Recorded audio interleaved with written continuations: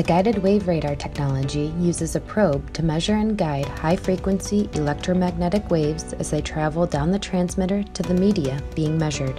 When the radar pulse hits the low and high dielectric layers, it is then reflected back up the probe to the sensor, which precisely calculates the measurement using the time difference between impulses sent and received. The remaining pulses continue through media and reflect on the interface layer. Now, with our cloud portal, you can conveniently monitor your assets from a smartphone, tablet, or PC, anywhere in the world.